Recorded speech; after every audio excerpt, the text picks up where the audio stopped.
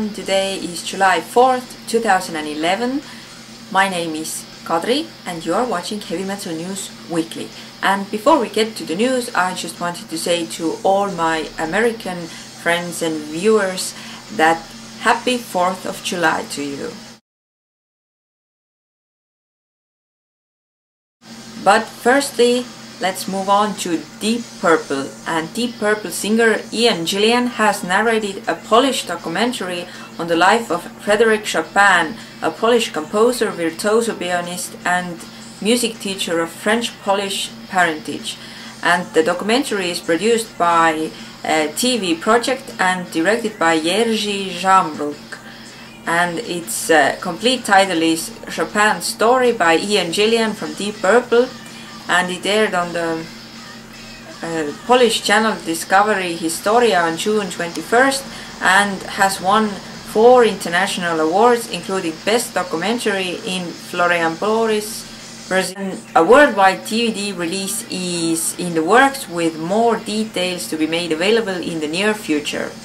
Chopin's Story by Ian Gillan from Deep Purple clocks in at around 23 minutes and is accompanied by a 10-minute bonus interview with Ian focusing on his involvement with the project.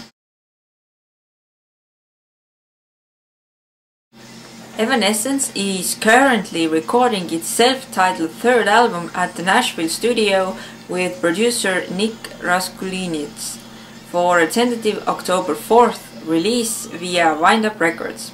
And in a brand new interview with MTV News, Evanescence vocalist Amy Lee stated that she can't give a good quote about the new album because it's probably the heaviest record Evanescence has ever done.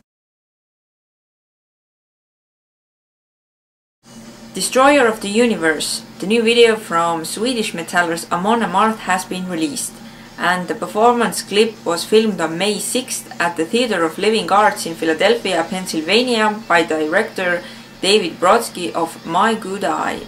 And the guitarist Olavi Mikkonen commented that this time they wanted to catch the energy and atmosphere of a live show, and therefore they went for a live video. Destroyer of the Universe comes off Amon Amarth's 8th studio album Searcher Rising, which sold around 15,000 copies in the United States in its first week of release and landed at position number 34 on the Billboard 200 chart.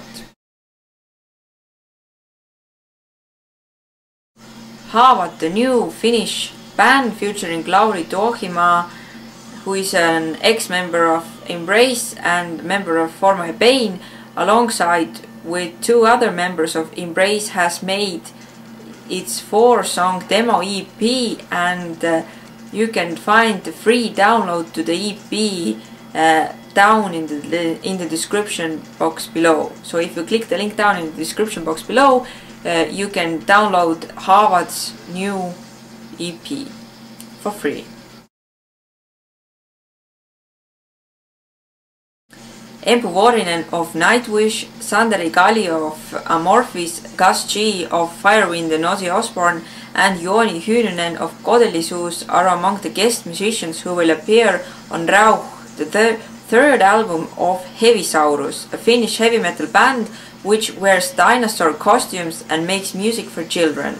The CD is scheduled for release on September 28th.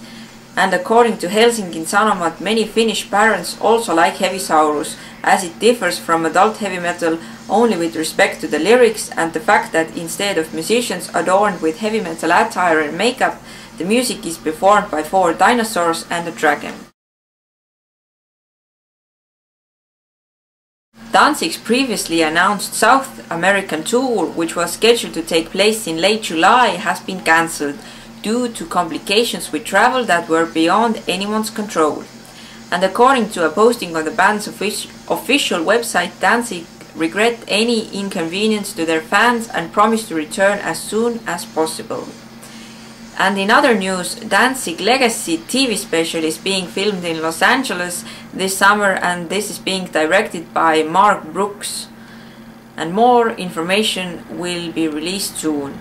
As previously reported, Glenn Danzig will headline Riot Fest on October 7th at Congress Theatre in Chicago, Illinois, and perform a career-spanning show featuring sets of Danzig, Charmaine and Misfits songs with none other than ex-Misfits Axman Doyle von Frankenstein, joining Glenn on guitar for the Misfits set. Cataclysm recorded the single The Iron Will last week in Montreal, Canada, with guitarist-producer Jean-François Dagenet, and this new single will be mixed this fall by Tue Madsen in Denmark and will be released with a video clip on iTunes 1 month before the release of the documentary DVD The Iron Will 20 Years Determined, which depicts the ups and downs of the band's long, turbulent career, one that made Cataclysm one of today's top names in extreme music. The Iron Will DVD will be released in the spring of 2012 and will include this year's live performance from the Summer Breeze Festival. Vocalist-guitarist Adam Nergal-Darsky of Polish extreme metalers Behemoth attended a hearing on Wednesday, June 29th at the District Court in Gdynia, Poland in connection with the September 2007 incident when he reportedly called the Catholic Church the most murderous cult on the planet during the band's performance in Gdynia and tore up a copy of the Bible, calling it the Book of Lies. And while giving evidence on Wednesday, as witness, Darsky confirmed that the Bible incident took place, but stressed that the concert at which it occurred was a closed event, attended by several hundred people, none of whom felt offended by the tearing of the Bible and the accompanying words. And Darsky said the following quote, "I am a free man living, I hope, in a free country. Although I do not publicly recognize the principles outlined in the Bible or in the Ten Commandments, that does not mean I am not a decent and useful human being." And I completely agree with Adam Nergal-Darsky, and I really hope that the charges against him are dropped. And for the last news, German hard rock veteran Scorpions will perform rearrangements of their own hits accompanied by German film orchestra Babelsberg at the 20th anniversary of Berlin Classic Open Air 2011. And the Berlin Classic Open Air is a string of classical concerts that takes place every year during summer. Featuring a range of different performances, the program this year runs from July 7th to July 12th and includes Italian opera and operetta, German opera and crossover productions that incorporate pop, rock, soul and jazz. So these were all the news for this week. I hope you liked them. Thank you so much for watching and commenting and subscribing. And if you want to check out the shout out to new bands I made last week, then click here. And if you want to see last week's news, if you missed them in case, you can click here. And as I said, this is it. I will see you again next Monday with new news. So bye.